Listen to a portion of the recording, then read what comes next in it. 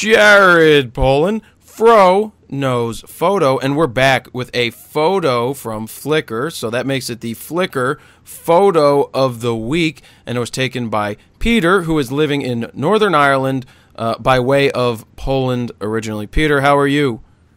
Well, I'm fine. Not too bad. Yourself? I'm hanging in there. Just picked up the T-shirts and really happy with them. Good man, good man. So, this picture that everybody's looking at right now, when I first saw it, it really stood out at me. I wanted to know more. I was, I hate HDR, and this isn't HDR, which is great. I wanted to know more about how you created this. So do you want to tell everybody how you did this? Yeah, that's not a problem. Okay, so generally it is not HDR, as you mentioned it.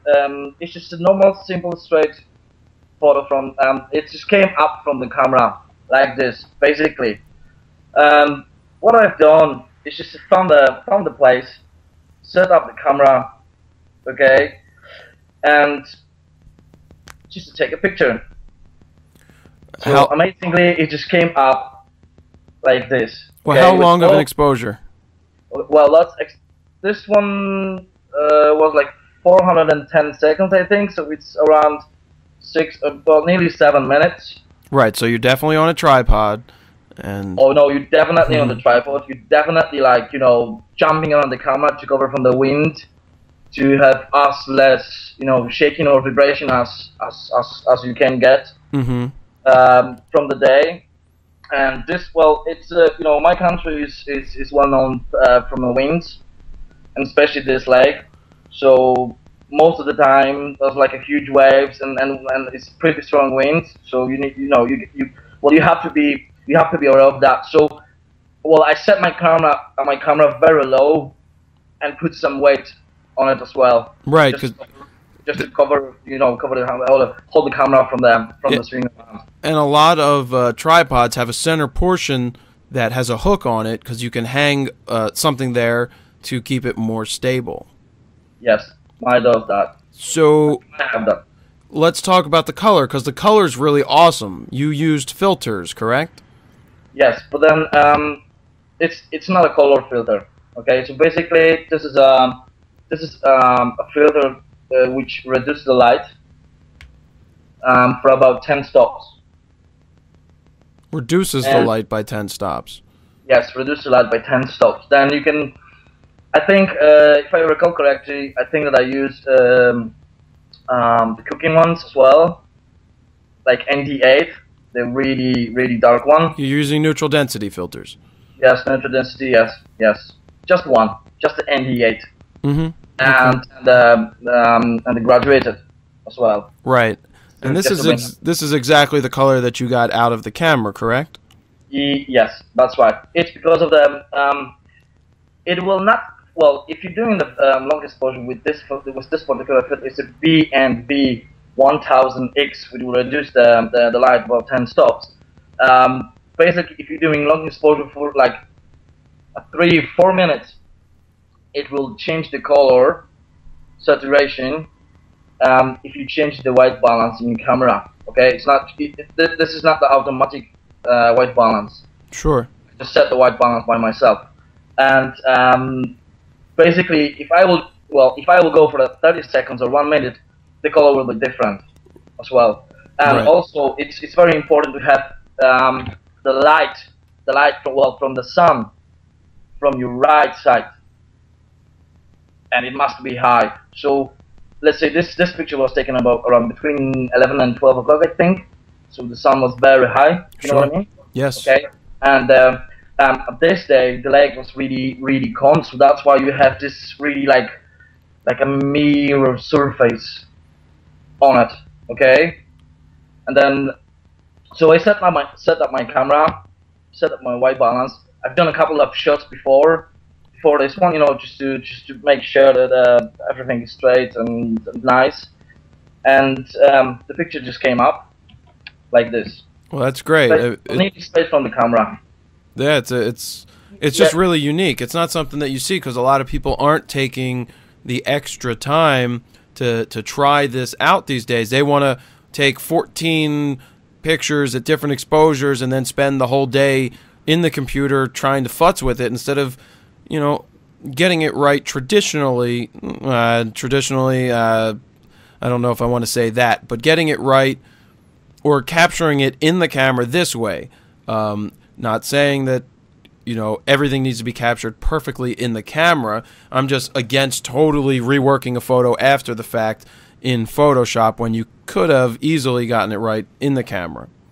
Yes, well, I agree with you definitely. I'm not using Photoshop, just to let you know, and I'm just using just Lightroom and a little bit of a Paint Shop Pro X12. So this is not any tricks or something. It's just that the image is just cropped, and I just put a little bit of vignetting around the corners, as you see. Yeah. And just that's basically what I've done, and it's just a little bit what I've done.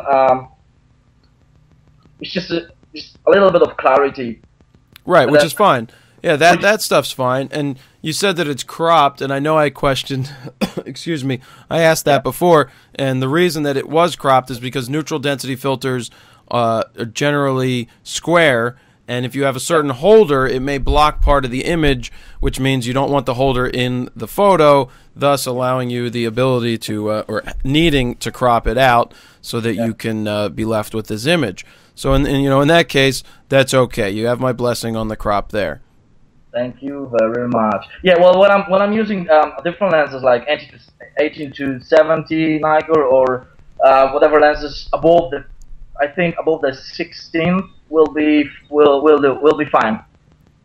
But then sometimes you just you wish to capture the most of this thing, and you want to keep. Well, I'm using the Turkina, so 12 to 24. And I really want to have this lens, just zoom completely on the 12, just keep it on the 12. So then basically I'm cropping the image, and it's not every time, but it's just this particular photo. It was cropped anyway. Sure. You know what I mean?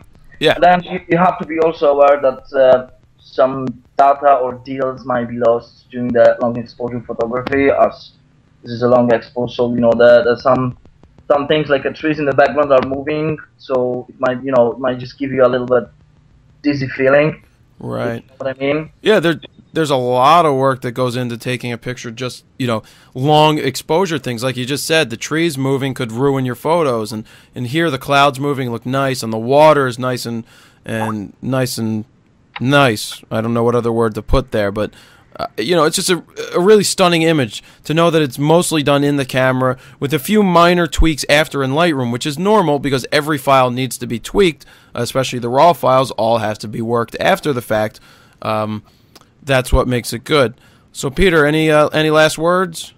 Well, any last words is I want you to I would like to agree with you, definitely, and just wanted to tell all the guys that it's always better to trying to get your image straight from the camera, or just set up your camera right, not to use your, different techniques to just, fake your photo. It's always better to have a natural photo came up, and it'll always be appreciated much more, I think. So that's basically it. Thank you very much. You're welcome, Peter. I would thank you very much for this image, and that's, that's true.